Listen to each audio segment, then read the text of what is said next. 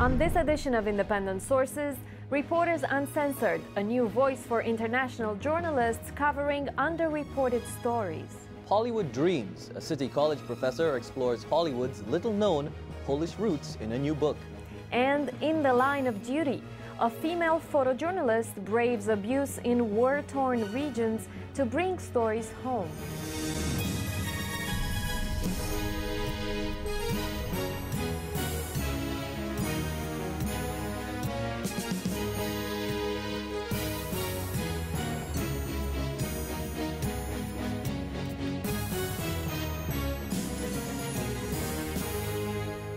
Welcome to Independent Sources. I'm Zyphus Lebrun. And I'm Viano Ravinka. Reporters Uncensored, or RUTV, is an independently produced web TV and podcast series focused on underreported global issues.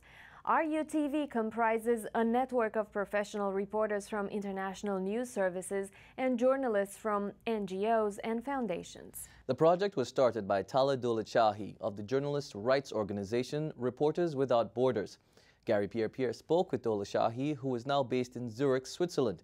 She talked about the project and the difficulty she has faced getting it off the ground. Tala, Reporters Uncensored. Yes. What's that? Tell us all about it. I'm fascinated by this topic. The name is intriguing. Yes.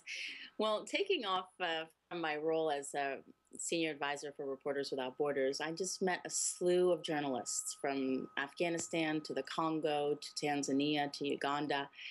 And so many of them didn't have a platform to present their stories.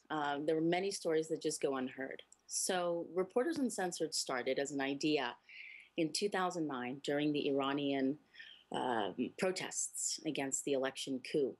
There were a lot of people out in the streets, and that was called the Green Revolution. And they were using their little mini cams and their iPhones and mobile technology. And I wanted to explore how to get those stories heard. So I teamed up with Livestream, and we started a show that would talk with these folks, civil society journalists, local journalists in countries. We have journalists that work with us that are based in Liberia, that are in Uganda, that are in Southern Africa. And we try to tap into what they're doing to create social change. Reporters Uncensored is really about journalists that are social entrepreneurs and are working toward social change in whatever area. It could be human rights, it could be trafficking, it could be working with businesses to try to set up programs to get people more equipped to deal with climate change. It varies, but we've done a series of programs so far, and we've been really happy with the results. And now we're experimenting with the mobile technology, looking at the different platforms, doing podcasts, writing articles. So we've got a very nice team. You are basically canvassing the world. How do you manage it? And how big is your staff, if you will? Well, I'm preaching to the converted, Gary, because you are somebody that believes in social justice and believes in these causes. But a lot of the time, speaking with local correspondents in their countries, there isn't that interest. It's not sexy. You know, what are the top videos that are watched online? You know, a kitten chasing a ball of yarn or a baby doing some kind of activity. It's not these social change types of programs. So it's really about trying to tailor what happens locally to be part of pop culture, essentially, to make it global. And so how many of you are working on this from the aggregation part, just making sure you get... Well, we have a youth correspondent that's in South America and Peru. He does a lot of social change programs for the youth, for the young. So he'll incorporate music with, you know, street groups and what they're doing to kind of get education for people who don't have access to education. We have correspondents in Africa who will speak about or cover a story within their own beat, and they'll share their experiences in covering those stories. Government corruption is a big one coming from Africa. Climate change, of course. We have a freelance blogger that works with us from the UK, and we talk about race issues, what's going on with political parties in the United Kingdom, and as they get more conservative, is immigration a problem? Is it racially biased? Tala, what's your budget for this, and how long do you can keep this going? There's no budget. You know, everybody knows that with a social change or a web TV program, it's just something where people get their story out. So basically, you're providing a platform for journalists across the world so they could be, their voices can be heard. Is essentially, is that what Reporters Uncensored is? That's exactly right. That's exactly right. And we'd love to pay folks. You know, we are open to, you know, we've applied for things and foundations, but web TV is so, there's so many people on the web that it's difficult to get people to get paid. But so that doesn't matter, though. It's really about the journalists wanting the platform to get out to Western communities, to get out in the New York community, to get out their message of what they're working on with their local beat. And we're just there to provide that platform. The internet seems almost endless. How do you market this initiative, and how are you doing so far in terms of getting the words out and people visiting the site and watching these important videos? Yeah, it's challenging. I have a social network of over 3,000 Facebook friends. I'm very proud of that, Gary. And getting it out through our social networks online, that's what you do. And that's what works. Twitter and Facebook and Tumblr and all the various stories that we can get out. We get out through social networks and through word of mouth, essentially. And people like your network and other networks have picked up our stories. We do interview high-level folks or folks who have a brand, essentially. We've interviewed Deepak Chopra. We've interviewed folks from Comedy Central who are participating in the Arab Comedians Ending Stereotype type of forums. And so we have done things that have received a lot of hits. But we're not really doing it for the hits so much as even if one person sees this show and finds out what's going on locally from a perspective of a journalist to a journalist, then I think we've made the difference. Well, so far, give us one example where a story wouldn't have gotten the light of day had Reporters Uncensored not been around. Oh, boy. That's a really difficult question. Well, during the 2009 election coup in Iran, for example, myself being an Iranian American, we spoke about social media technology and social mobile technology and the way that people got their messages out on the human rights violations being committed against them by the government on the streets as they protested. As you know, or can remember, a number of people were shot and killed. People were jailed, people were beaten and jailed, a number of journalists ended up behind bars. And we have a correspondent that's Iranian that's based in Iran, and she has been most recently detained by the Iranian government. She was recently released for participating in a film that the Iranian government deemed to be un-Islamic.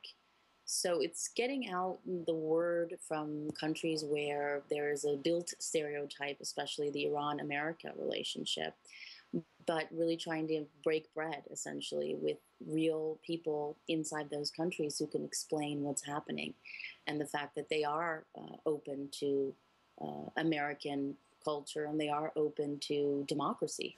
Tala, are most of these correspondents professional journalists or citizen journalists or a combination of both?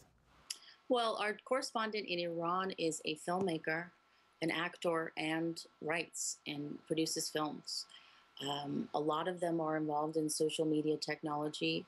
A lot of them are freelancers, and some, like our Sahara Reporters correspondent, works and owns his own kind of news journal, but also contributes and gives us the Africa perspective, essentially, on various different situations within Africa.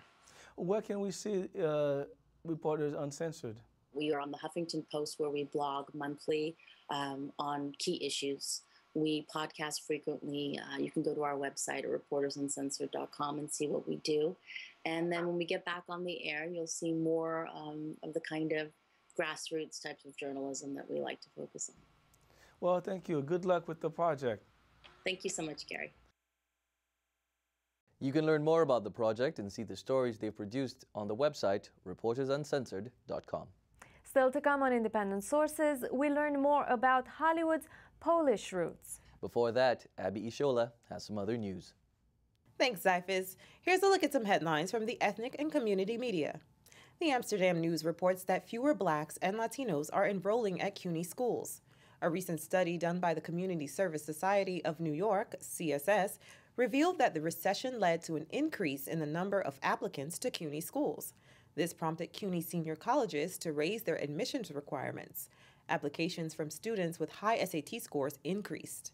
As a result, enrollment of low-income students of color decreased, while middle and upper middle-class white student enrollment increased. CUNY officials contend that their graduation rate among Black and Latino students is at an all-time high. The Jewish Star reports that one national health center has seen a 500% jump in Jewish patients battling eating disorders in the last 2 years. The Renfrew Center, which runs facilities for treating eating disorders in several states, presented these findings at a recent seminar in New York City. A center spokesperson explained that bulimia and anorexia can be triggered by bullying, trauma, or a perfectionist attitude. Renfrew has a program for Orthodox Jews and offers various forms of treatment, including psychodrama art therapy, group and individual therapy, nutrition therapy, and mealtime support.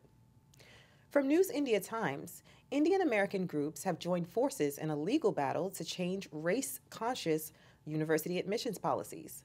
Colleges and universities are holding Indian American students to a higher standard of screening than white or black students. This means Indian American students would need higher grades than other students. Groups like the Indian American Forum for Political Education and the National Federation of Indian Associations filed an amicus brief in a pre-existing Supreme Court case to have the practice overturned. That case involved a white student who was suing the University of Texas at Austin for denying her entrance based on a race-conscious admission policy. Though the Asian population has grown significantly in the United States, many Asian Americans feel marginalized at work.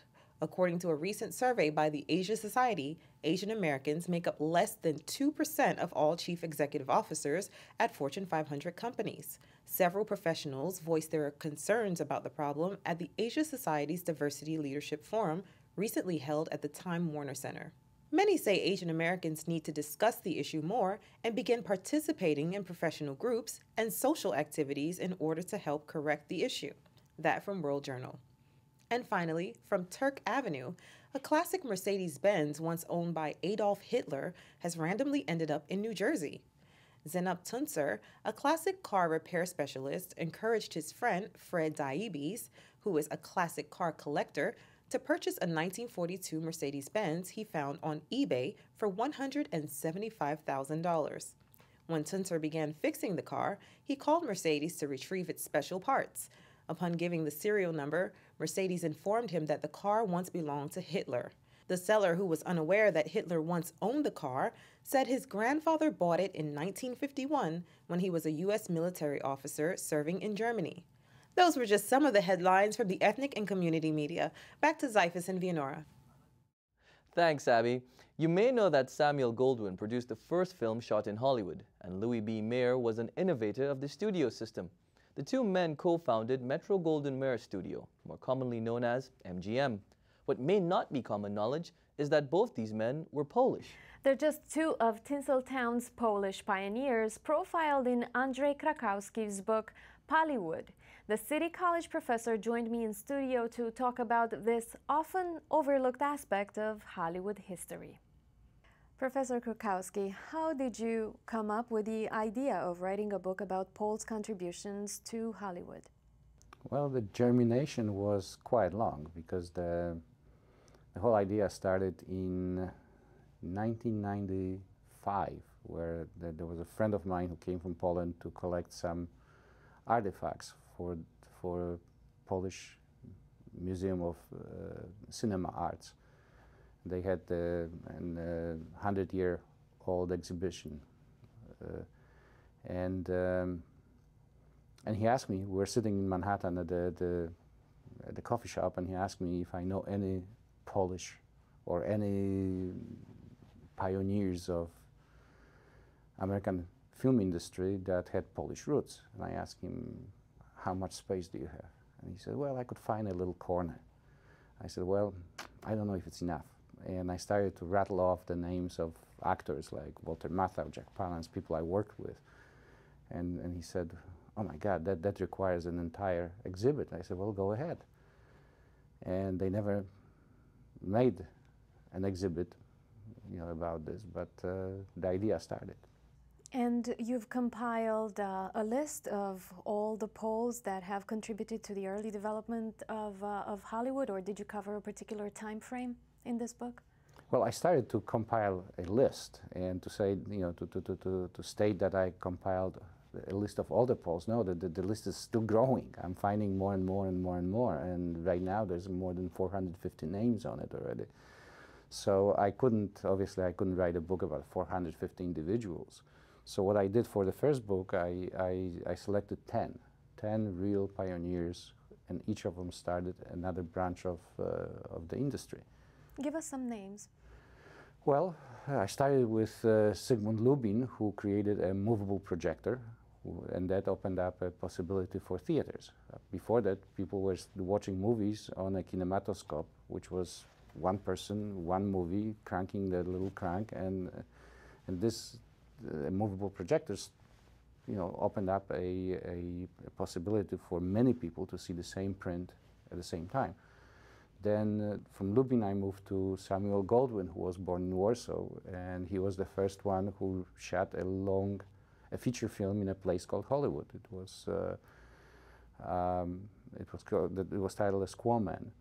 And then from his roads, he crossed with Louis B. Mayer, who started the first studio, and then we covered the Warner Brothers, who were born also near Warsaw, who started the sound and who introduced sound into the movies and color, and the Schubert brothers, who brought Broadway to it, and they were born in Poland, and then a man whose name was Harry Nathan Gordon, who actually was building multiplexes in 1913 already, and we thought that was a recent invention. That's not true.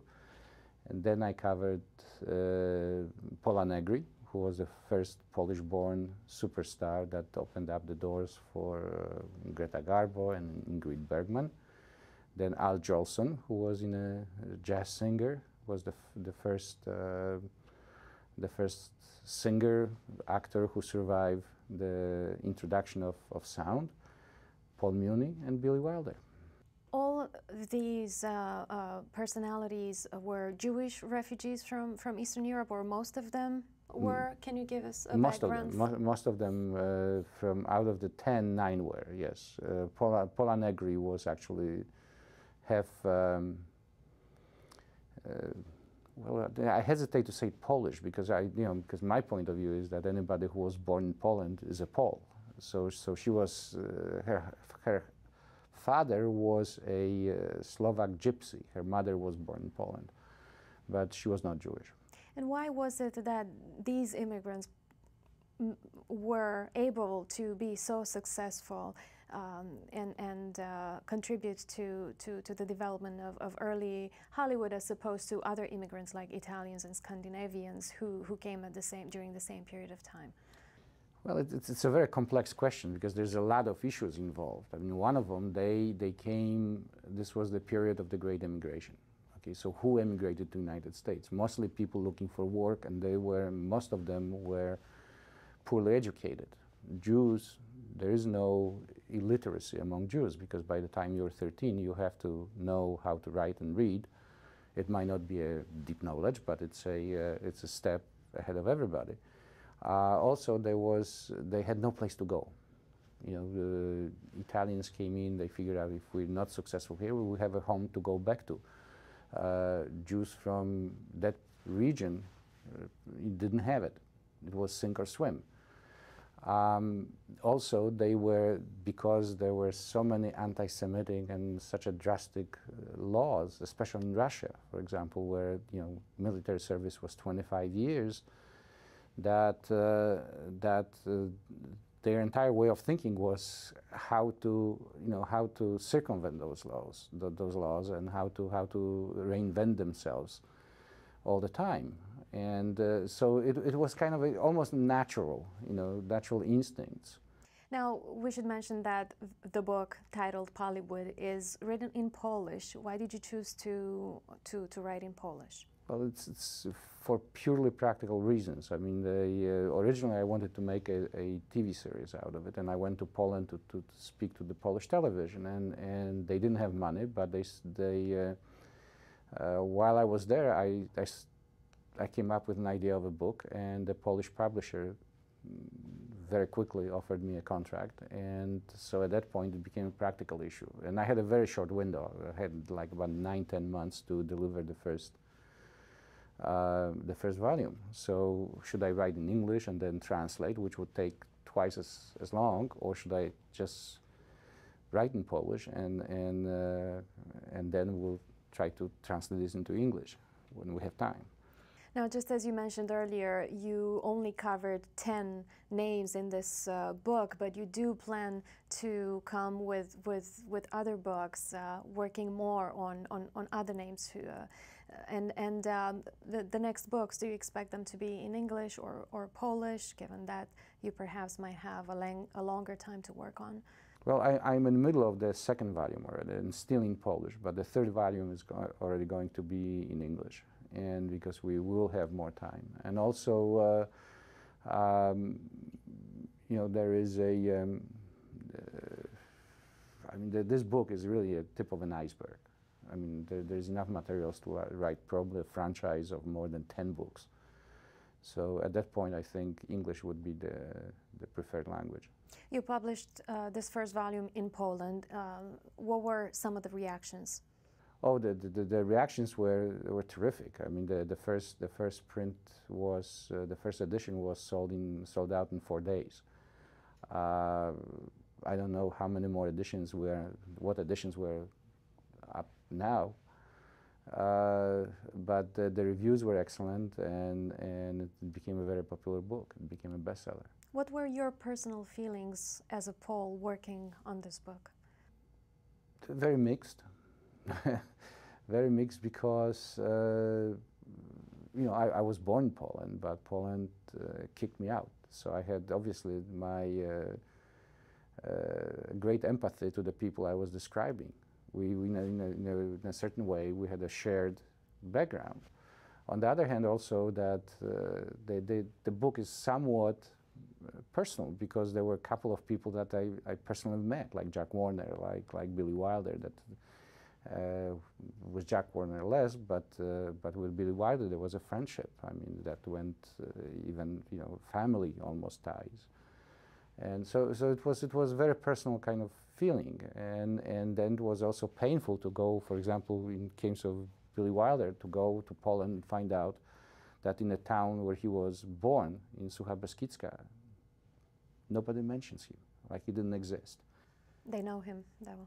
They obviously, the kids know him. Everybody knows his movies, but the town, if you ask them give me some famous names born in your city, Billy Wilder wouldn't be one of them. You yourself are an accomplished screenwriter and director. Tell us more about what you will be working on, what else you have in mind aside from this project. Well, I'm always working on something, but right now we're preparing a film that deals with a very interesting, also based on, or I should say inspired by historical facts that took place in that region. And specifically, I'm talking about the soccer games between Poland and Soviet Union, and the paradox. So the story, the film I'm working on is a story of a Polish team captain who, in order to win in life, has to lose on the field because of the politics of the period. So hopefully we'll do it next year, and we'll have some more to talk about. Andrzej Krakowski, thank you very much for being in studio with us today. I appreciate being here. When we come back, why one photojournalist thinks opportunities in her field are dwindling. The average text takes your eyes off the road for nearly 5 seconds. Stop the texts. Stop the wrecks. Visit us at stoptextstoprex.org. And finally from us tonight, photojournalists are constantly putting themselves in harm's way to capture moments that may live in our collective memories forever. Scout Tufanjian is a New York-based photojournalist who is constantly working in war-torn regions, looking to present stories through her lens. Marlene Peralta tells us more. Photojournalists have made recent headlines for their unfortunate fates while covering countries in conflict. Some have been kidnapped, others killed in the line of duty. Scout Tufanjian is a New York-based photojournalist who's constantly working in those same places, looking to present stories through her lens. It was a way to do journalism, which I always wanted to do, without doing what I thought of as kind of book reports at the end of every day. September 11th had happened, the second intifada in Israel and Palestine was kicking off, and so I decided that I was going to go there. Her most recent project is not as dangerous, but very close to home. And the Armenian community is an interesting one to focus on, not just because I'm Armenian, but because the fact that they have their own church and their own language and their own alphabet means that the community tends to stay together much more than a lot of other communities. That sense of togetherness she's experienced from the community she has covered, regardless of their situation, has changed her life. It's possibly made me more optimistic, which is very strange. You know, you see all of these horrible things, and you see people going, you know, on some of the worst days of their lives and living in these horrible situations, but you also see how people survive in that. And not just survive, I mean, people are reading bedtime stories to their kids when they're living on the side of the road after an earthquake that killed 250,000 people. Even as Tufanjian looks back on how her profession has changed her life, she looks ahead to how the field is changing. She says the tough economic climate is making it harder and even riskier for photojournalists to get jobs these days. So instead of having people who are employed and on assignment covering conflict, you have maybe a couple people who are employed and on assignment covering conflict, and then a lot of people in their 20s running around trying to get assignments and freelancing with no support from an agency, no support from a newspaper, no support from a magazine. So if anything happens to them, they are on their own.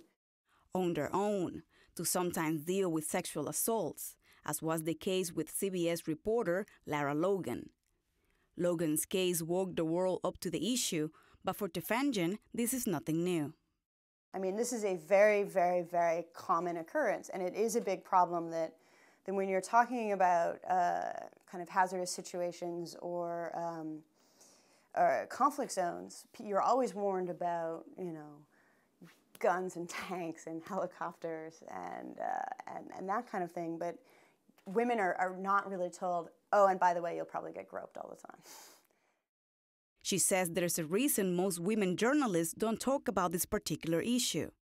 Women don't like telling their employers about it because we don't like having things that make us seem like we potentially could be in more danger than our male companions, even though we are much less likely to kind of get in a fight. The risks have been worth it for her. Her job has taken her to several countries, including Haiti, Tunisia, and Egypt, to name a few. And the thing that's wonderful about this job is you get the access you get into people's lives, and the trust that people give you to tell their story is really remarkable. I have a bunch more trips planned. Ethiopia is a place I have been trying to get to. Marlene Peralta for Independent Sources. That's our show tonight. Thanks for tuning in. Until the next time, be independent-minded.